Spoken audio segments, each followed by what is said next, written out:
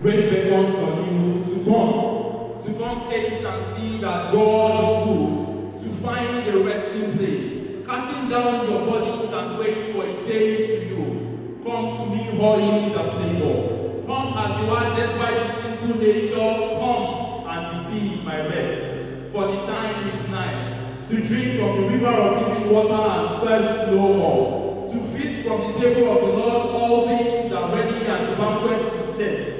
No one else but you are his guest. For this isn't a question of what you can do for him, but what he has already done for you. The guilt and shame he bore on the cross for you. Put on his royal garment of grace as the Father covers your nakedness.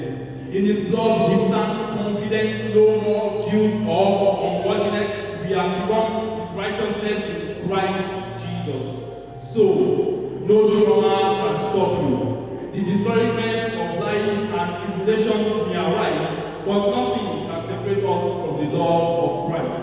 For upon your life the Lord has placed something glorious to embrace, for it is the splendor of his grace.